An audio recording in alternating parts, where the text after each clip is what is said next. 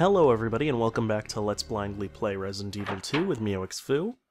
And last time we went and explored the rest of the basement and found out that, well, the game's smarter than I thought it was going to be, and it was as smart as I thought it was going to be. Let's be honest. And, well, I couldn't actually take any of the special weapon locker things, such as the submachine gun or the backpack upgrade. But we also cleared out the rest of the kennel and everything, so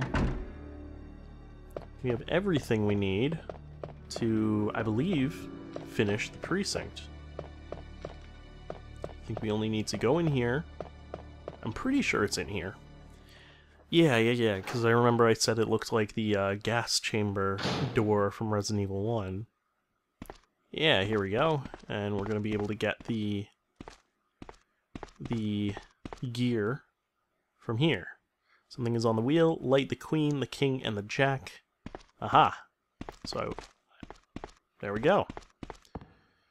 So let's light this baby up. And then 23. No, I do want to turn it on. Is number 1. There we go. Now we can go get the gear. Got it. Oh! Hello, Mr. Tall, Bald, and Creepy. I did not expect that. Didn't really scare me, just I'm like, oh, well, shoot.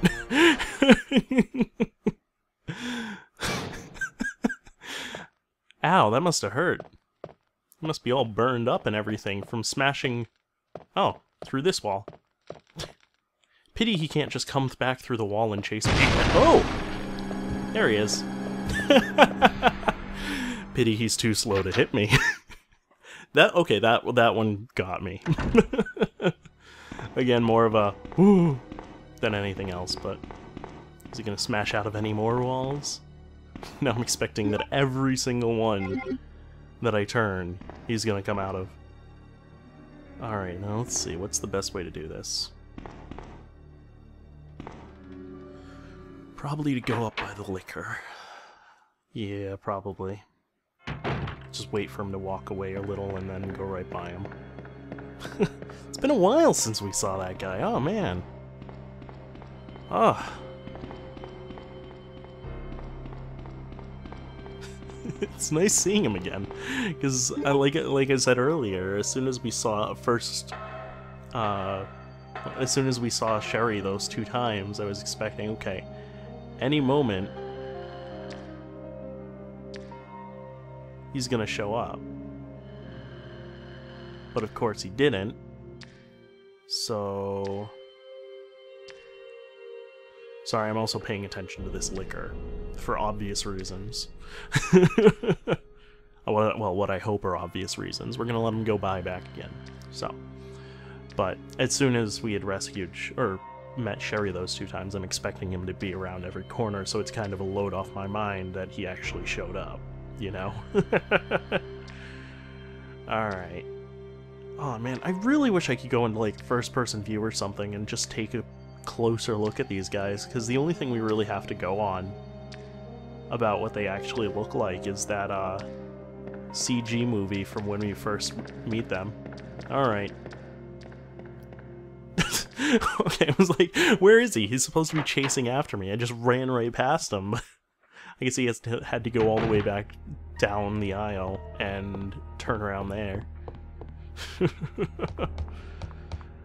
Okay. Oh, and he's gonna come out of the bookcase! No. I don't expect anything like that. Alright, and then... let's see. I mean, I suppose we could take the chute down to the... right outside the kennel once we fix up everything, but I don't really want to do that. Alright, here we go. Took a long time to get you, Mr. Crank, so please work. Awesome. Awesome. Goodbye, Mr. Crank. You served your job well. I'll never forget you. Well, I of course I will. I use you once. Looks like a switch. Will you push it? No, because I gotta put a gear in first. There we go. Or cog. Or whatever. Yes, I will push it. I'll open the door.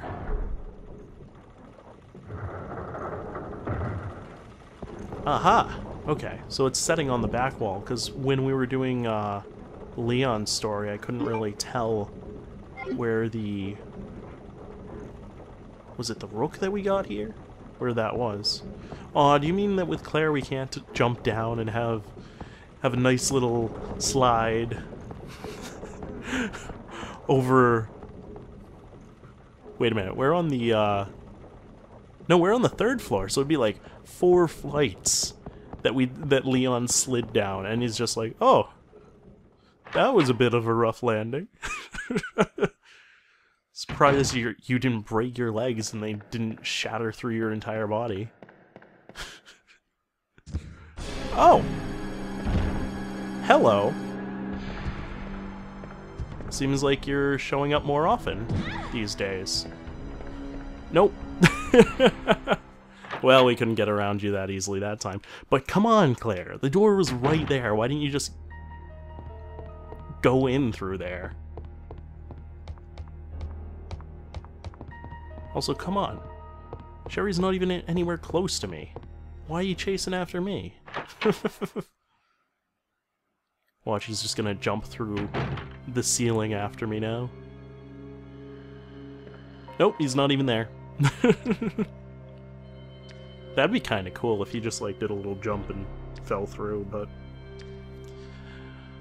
Well, now I'm expecting him around every corner again, because, well, he showed up around pretty much every corner. This is fun. Now, come on, turn around. You need to get going.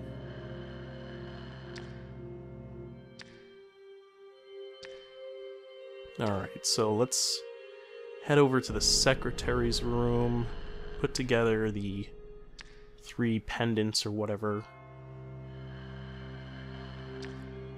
The three artifacts in the hidden temple. Oh man, I wish. But seriously, what are... They look like Aztec artifacts, so that's not that crazy of an idea.